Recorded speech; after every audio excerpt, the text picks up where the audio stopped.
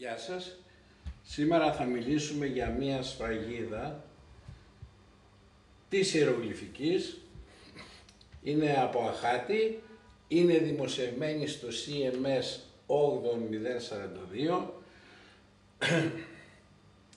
Βρίσκεται στο Λονδίνο και έχω κάνει αυτό το έχω κάνει εγώ. Λοιπόν, και έχω επιχρωματίσει για να φαίνονται και τα συλλαβογράμματα. Τι λέει αυτό τώρα? Τε, αυτό είναι τε. Η υπεύθυνη του μουσείου εκεί που βρίσκεται, της συλλογής, αυτό εδώ δεν το έχουν εμφανίσει σωστά. Εγώ το κοίταξα, το ξανακοίταξα και είναι αυτό το συλλαβόγραμμα εκεί. Λοιπόν, τε, ίο, ίο, τε, το πορτοκαλί αυτό είναι σα, με τα δύο σκέλη, και εδώ είναι τε. Τε, ίο, ίο, τε, σα, τε. Εντάξει, και μετά αυτό. Τε, εδώ, και μετά ρο. Τε, ρο. Και μετά το πορτοκαλί αυτό, ντα, που είμαστε εδώ. Και μετά το κίτρινο τε, και αυτό ρα και λα. Εδώ.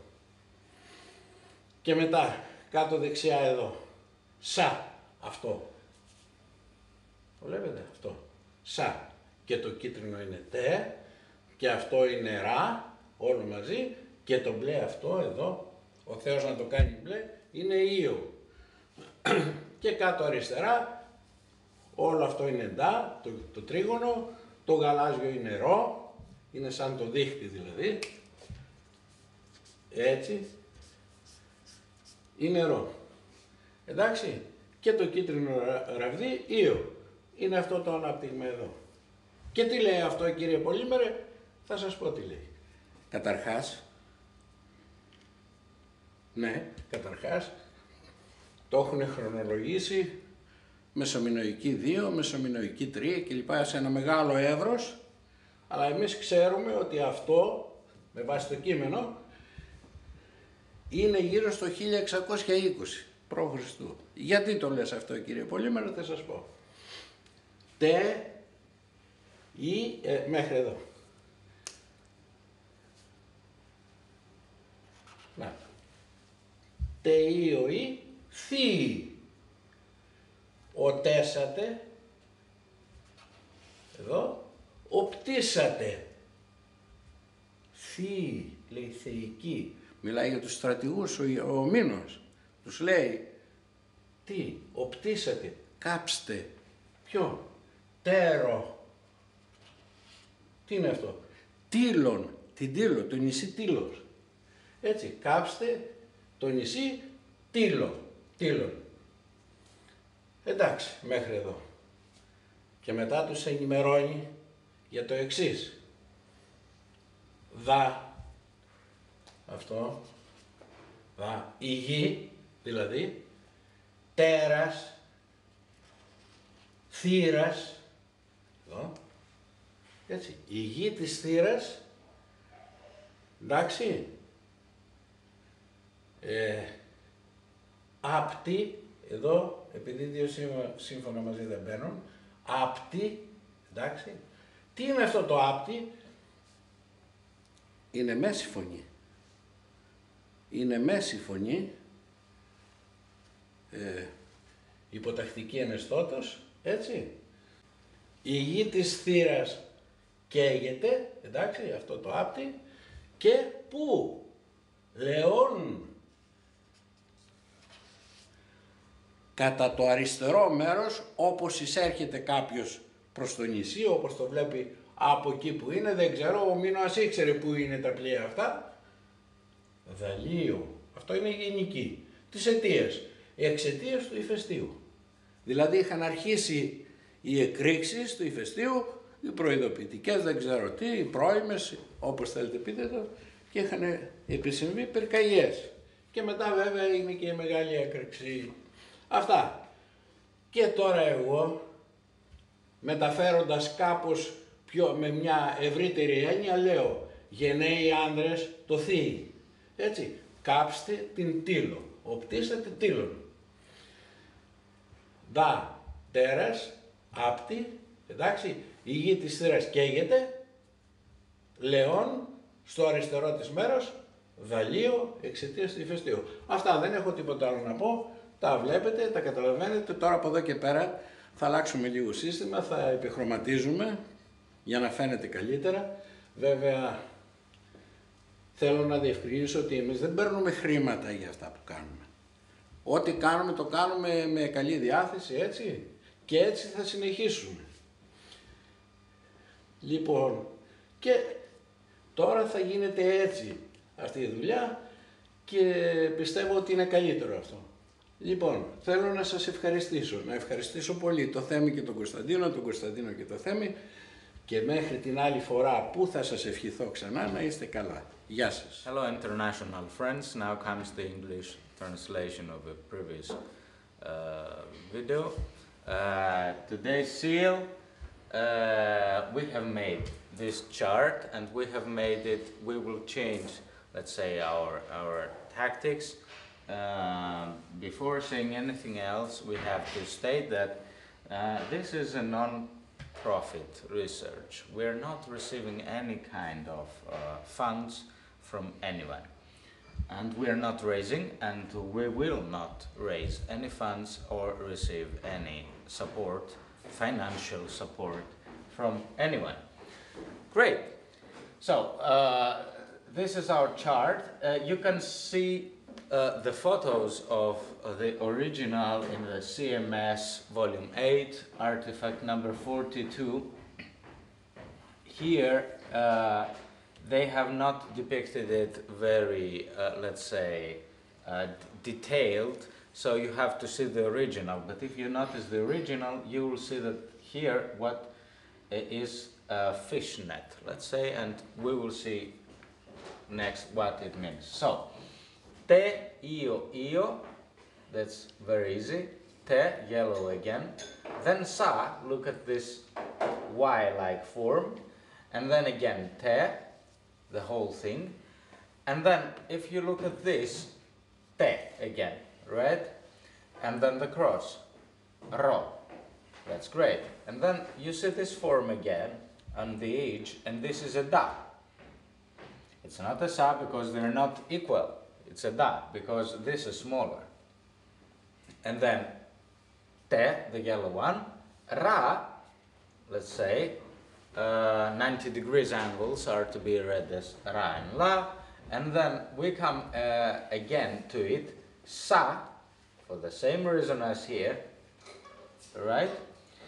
And then te, and then ra, we have said about the foot, and then io, that's great, and then we have the bottom left part, which is da, the whole thing. There is the fishnet inside it, which is a ro, and then you end up here, like io. Very nice. So, what does this mean? Thi optisete tilon. Thi, the divine ones, but he's addressing them as, let's say, divine soldiers, very good soldiers, brave soldiers, all brave ones. So, burn, optisete, Tilon. Tilos, that's an ancient name of an island, and it's still called like that today. Va Theras apti. Now, the earth, or let's say the ground, of Thera is what we know as Thera or Santorini, this island, this volcanic island. Apti is burning, but here you have a middle voice. That's, let's say, the middle voice. What we call in Greek a middle voice is actually that you have active voice endings, but the meaning is not active. Like, the island is not burning someone. It's burning itself. Neither is it being burned by someone. It's just in the state of burning. So, the land of Thera is burning. Leon Valio. Leon, we have seen this word again, it's on the left. What does he mean on the left? Left is not a point. Well, he knows where his fleet is stationed. And according to their, let's say, position, he knows that on the left side of the volcano there is fire. Don't go there. Valio. Valos, the volcano, genitive form because of the volcano. That's it. So, according to the reading, you can guess that this thing is around 1600 BC, like or 1620 BC, like the date where it's supposedly the date when the volcano eventually erupted. I would like to thank our kind photographer, Themis, and until next time, wish you all the best. Unsere internationale Freunde, jetzt kommt die deutsche Übersetzung des heutigen Videos. Wir haben diese Abbildung des Segels selber gemacht. Wenn Sie das Prototyp sehen wollen, dann können Sie natürlich das CMS Band 8 Nummer 42 gucken. Hier gibt es ein Problem mit der Abbildung des CMS und aus diesem Grund haben wir die eigene Abbildung gemacht. Hier ist das ein Fischnetz, genau so. Und wenn Sie das Prototyp sehen, können Sie das auch feststellen. Gut. Kommen wir zur Lesung. Te, io, te, das Gelbe, jetzt sa, dieses Y-formige und dann das Ganze ist nochmal te. Ganz gut. Hier ist nochmal ein te, wenn Sie das sehen. Und dann kommt man zum Ro, dem Kreuz. Und dann nochmal, das ist ein Da.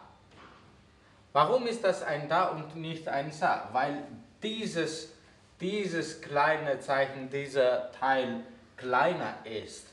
Hier sind sie gleich, aber hier ist es nicht so. Also, Da, Te, nochmal das Gelbe, Ra und dann Sa, dieses Y-formige, nach diesem Te, Ra, nochmal, Io und nochmal zum großen Dreieck, Da, Ro, Io. Ganz gut. Was sagt es? Thi optisate Tilon. Thi sind die Göttlichen, aber hier wendet er sich an seine Soldaten und aus diesem Grund kann man sagen, dass das als großartig übersetzen lässt. Also, o großartige Soldaten, optisate verbrennen sie Tylon. Tylos ist ein Ortsname, eine Insel. Und diese Insel heißt noch Tylos. Heutzutage heißt es auch. War Theras Abdi, das Land von Thera, also was man heutzutage als Santorini kann, Abdi brennt. Hier haben wir eine kleine grammatische Bemerkung. Was man auf Griechisch traditional, ich übersetze direkt, mittlere Stimme nennt. Was ist die mittlere Stimme? Das ist natürlich eine ungefähre Übersetzung. Einfach eine Situation, in der das Verb aktive Endungen hat, aber keine aktive Bedeutung hat. Hier ist das nicht aktiv, weder aktiv noch passiv. Es wird nicht von anderen Menschen verbrannt, sondern ist es im mittlere Bedeutung, das heißt, es brennt von sich selbst. Thera Sapti, also das Land von Thera brennt noch. Leon Thalio. Leon an der linken Seite. Was meint er? Was ist die linke Seite? Die linke Seite ist kein Punkt, natürlich. Aber er weiß, der Verfasser weiß, wo die Flotte ist. Und er sagt, von ihren Position nach links gibt es einen Vulkan, das noch brennt. Thalio ist eine Genitivform, die den Grund zeigt. Aus Grund sozusagen des Vulkans brennt noch das Land von Thera. Aus diesem Grund, aus dieser Lesung versteht man, dass eine genauere Datierung, genau die Datierung 1620 circa vor Christus ist. Warum? Weil dort ist es gerechnet, dass das Vulkan von Thera ausbrach. Ganz gut. Ich möchte mich herzlich bedanken. Ich danke auch unseren Fotografer, Demis, und bis zum nächsten Mal wünsche ich Ihnen alles Gute. Danke.